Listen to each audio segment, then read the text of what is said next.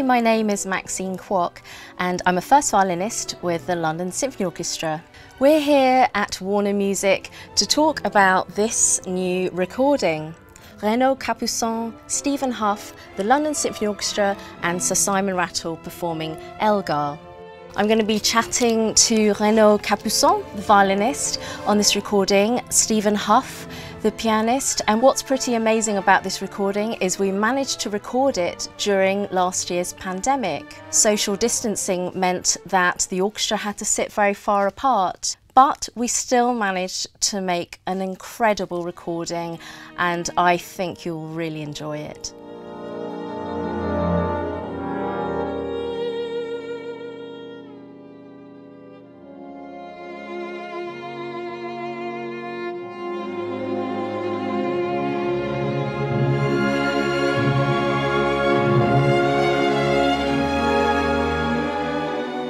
Renaud, it's lovely to see you. We've worked so many times together in London and abroad. What was it like coming to London last year to record this Elgar in such a challenging time? Well, it was a kind of miracle to be able to record this amazing violin concerto with the orchestra. I have to be honest, until the last minute, I thought it wouldn't happen because there was so many problems, with traveling to England. So I was so excited when finally I met Simon.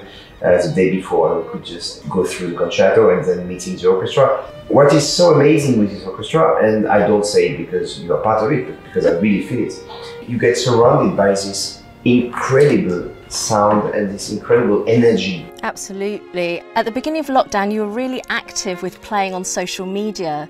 Was that because you missed the element of live performance, or you actually felt you should really be engaging with your audience during the time of lockdown? I just took my violin and I thought, let's just play. And I asked my son to film it and I put it on Twitter, I remember. And I wrote day 1 and then I wrote day 2 and day 3. So I began to play every morning at 9 o'clock. And sincerely, it became for me something which helped me a lot because I could, I had this goal every morning. I was looking for repertoire with my pianist, who was not there, so he was recording, sending his. But it took a lot of time. And also what was incredible was the reaction of people. People have a really stylised idea of Elgar, I think because of its Britishness. How aware of that were you when you were recording this, being the first French violinist to do so? Or do you think that nationality shouldn't matter when recording music?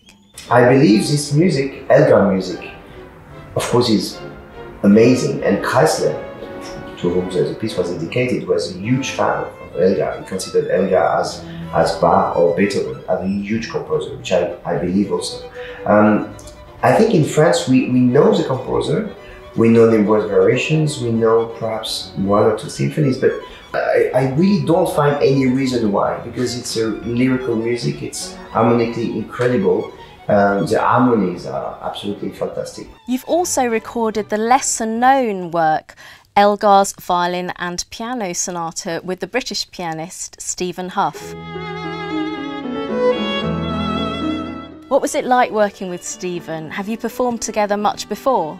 Well, meeting Stephen was actually one of the most amazing musical meetings in my life. We met a couple of months before, less than 1 year. We had to play the 3 Violin Sonatas in Wigmore Hall, so it was just before the lockdown, I think in January. We wanted to play together since years. We wrote email and it was never happening. So finally we met with these 3 Violin Sonatas and we just played them through the day before and another time, and then we played the concert. It was so natural, so musically organic. That when I thought about doing this Elgar Sonata, I straight away thought about him. And we had exactly the same way of working and playing when we were recording this wonderful piece. So it was really a treat to be able to discover and to play this sonata with him. Thank you, Renaud, so much for answering these questions. The recording is something to be so proud of. I really hope we'll be back on stage together very soon. And now I'll be chatting with British pianist Stephen Hough, who is the other soloist featured on this Elgar album. Hi Stephen, it's lovely to see you again. Now, what drew you to this Elgar Violin and Piano Sonata? And is it really different to perform with just one other soloist than actually playing with a full orchestra? Well, absolutely. Hi, Maxine. It's fantastic to see you too. Yeah, I mean, the difference is intimacy, isn't it? You know, it's two players playing the sonata. You make all the decisions between yourselves, as against a whole orchestra of dozens of people, and the conductor between me and the players. And as you know, that can sometimes be a wonderful experience and sometimes not such a wonderful experience, but we won't go into that. It can be challenging. You know, I think that's the main thing. And I think also with this music of Elgar, this particular sonata seems to me a piece of all kinds of possibilities. You know, unlike some pieces, actually many of the Beethoven sonatas, where there's a pretty direct path, I think, between what's in the score and what you end up doing with yourselves. In the Elgar, yeah, there's an awful lot in the score. And in fact, sometimes every single note has a different marking on it. But also, it's much more elusive. The music could go in many more different directions. And so that makes it extra challenging, I think, as chamber music, because you have to read each other in that way. And maybe you have a slightly different view on it and find a meeting point. Absolutely. And of course, Elgar wrote a wealth of music for string players, especially violin, you know, with the concerto and all the beautiful gems of, you know, Chanson de Matin, Salut du Mort. Do you find as a pianist a bit hard done by that he never wrote anything that really featured the piano as a big solo instrument? In a way, although we have the quintet, which I think is actually one of Elgar's greatest works, one of his last pieces, incredible piece, similar to the sonata. I think they were written at the same time. Yeah, he composed at the piano, apparently. And in fact, I remember reading with the Enigma variations how he would, in the evening, sit down with his wife and say, well, which of my friends do you think this represents, as he played one of those portraits. But he wasn't a pianist, and I think you can certainly tell that. The music is awkward to play, and it sounds beautiful, but it doesn't lie under the hand. It is not someone who really understood. But actually, being a string player as he was, there are all sorts of neat little things in here. He actually writes in portamenti for the pianist. So, of course, the violinist at that time would have done lots of slides. And I've even put one here on the piano, which I think is really great. This is obviously a portamento. He writes that little arpeggio in, which is me imitating what the violinist would have done. So the piano part is full of sensitivity and care. It's just not, he was no Liszt, he was no Rachmaninoff. He just didn't have that kind of idiomatic understanding of the instrument. Yes, I think you're right there, because the string writing fits so well under the instrument, certainly from a violinist's point of view, playing his symphonies and the Enigma variations. Do you think it's really important to show these lesser known works more to the public who may think of Elgar as having written Nimrod and Pomp and Circumstance, not really know the chamber works like the sonata and the quintet? Oh, definitely. And I think it's also good to be re-examining who Elgar was. I mean, we see these photographs of him and he looks terribly stiff and very English of that time, that Edwardian gentleman thing, taking his dog for walks in the fields and so on. But, you know, Elgar, for me, was one of the great neurotic geniuses. I mean, people talk about Mahler. I think Elgar is more neurotic than Mahler. There's more of this self-examination. There's, of course, the incredible sexual side to Elgar that people don't talk about. I mean, a lot of it was repressed, but that doesn't make it any less powerful. And I think we need to sex up Elgar. Not that we'd want to see him wearing a Speedos or anything, but I think we need to see that what makes this music so powerful is that he was not part of the English establishment. He was from a poor family, he was a Catholic, he was from the Midlands, not from London. He didn't fit into the English mould. And so I think particularly when we take a piece like the sonata outside of England to people who don't know Elgar except for a couple of pieces that get played a lot, this is part of the message, and I think this is what I was talking with Renaud about. It's so marvelous that a French violinist, you know, is taking this piece up and the concerto too, and playing with such love and understanding and care of this music that sometimes in England we take a bit for granted. Now, obviously, in this challenging time, you must have missed live performances very much. Do you think when we go back to really playing on stage again, you're going to come back to it with a much greater appreciation of what we've had in the past. I'm sure it's hard to say, isn't it, exactly how we're going to feel and exactly what will be happening. I think certainly as an audience member, there'll be a tremendous hunger to get back into live performances, whether it's concerts or opera or theatre. All of these things I think we really, are longing for. As performers, yes, that's very true, but I also wonder, I hope I still have the nerve to do it, It's playing concerts, it's not just playing your instrument. You learn over years a certain experience of just what it means to play concerts, to travel to somewhere, to arrive, to rehearse, to go to the hotel. All of that side of it is something that we all get used to and learn the tricks for. And so I hope they're still there. I hope it's like riding a bicycle. One of Elgar's wonderful bicycles. Absolutely. Thank you so much for your time, Stephen. It's absolutely beautiful recording, and I hope lots of people will have a renewed enjoyment and discovery of Elgar after hearing it. Thank you so much. Thanks, Maxine.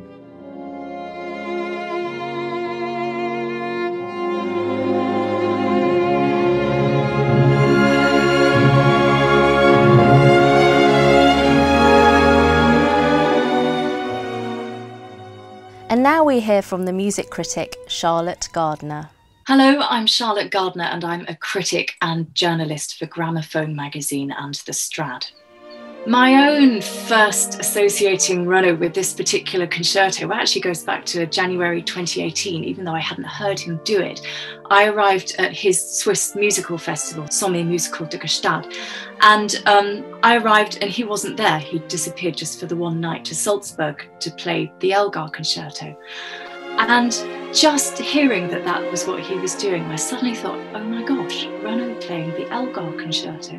Of course, you have this wonderful, his blend of romantic, tender, but not soppy warmth, nobility, dignity, all the things that make his Brahms so wonderful. They were just clearly a perfect match for the Elgar. So I found myself in this bizarre situation of sitting literally in a winter wonderland on this mountaintop in Gstaad, surrounded by wonderful musicians, and thinking with every fibre of my being, bother, I'm in the wrong place, bother. So then it was just, when I heard that he was doing this album, it was literally, I was popping the imaginary champagne corks. Finally, I was going to hear him playing this concerto I had wanted to hear him play, and with literally the best possible collaborators.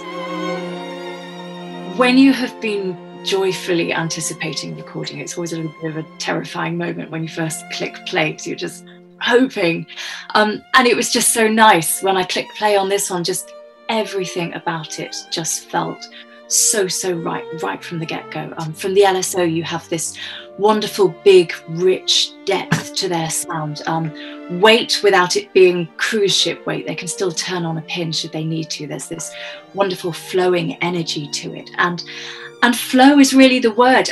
All across, the tempi are just so well managed. If you look at the score to this particular concerto, Elgar, who's constantly speeding things up and slowing things down, tempi are constantly changing.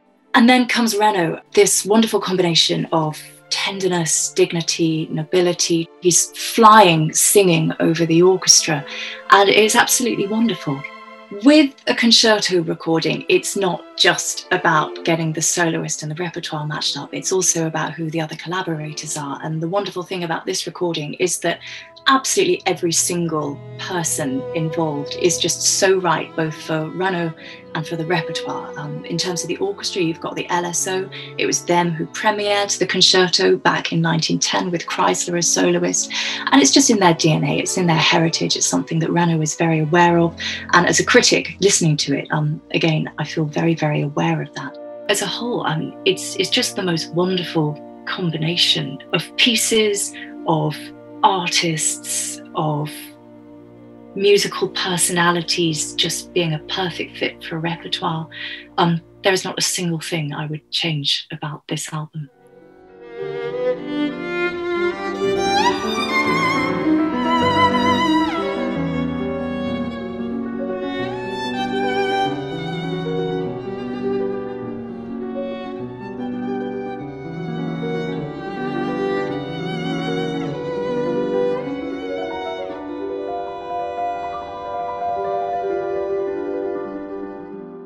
And now we're going to hear from Martin Cullingford from Gramophone. I'm Martin Cullingford, I'm the editor of Gramophone magazine. I thought I'd share a few words about why I've decided to put Renaud Capuçon and this album on the cover of our March issue. I'm always fascinated by perceptions of Elgar and his music internationally, apart from a few key works, the Violin Concerto, the Cello Concerto perhaps, the Enigma Variations. He doesn't have the place as a sort of giant of that late Romantic European repertoire that I feel he should. And there's no better way to address that than moments of extraordinary advocacy for the works by an artist like Renaud, by an album like this.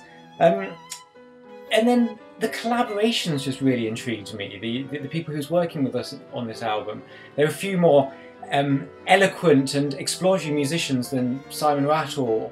Obviously this has been a very difficult year for everybody, but particularly for artists and the people in the music world. And for a recording like this to emerge from that period of time, from a city which felt in many ways sort of closed down and in lockdown, and for this extraordinary powerful music to have been recorded and produced within that environment, it adds an emotional poignancy to it.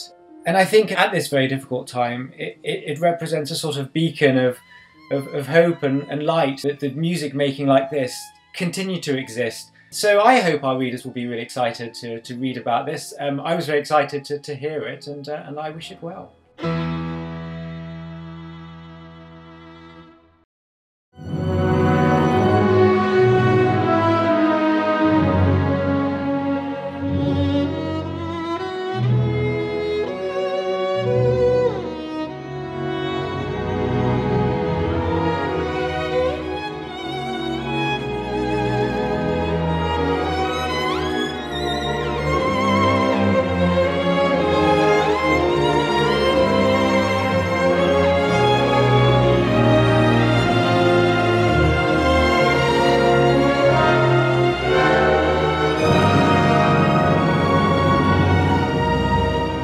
Congratulations, it's an absolute triumph of recording. It's stunning. It's going to be one that I'm going to be listening to out of choice for year after year. So thank you for making it. Thank you. Congratulations to Renaud Capuçon, to Sir Simon Rattle, to Stephen Hough, to Arato and everybody involved in this project on a really wonderful release. And I hope it gives an awful lot of pleasure to everybody who hears it.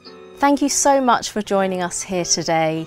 I've really enjoyed talking with Renaud and Stephen about this new release. I very much hope you enjoy listening to it as much as we all enjoyed recording it for you.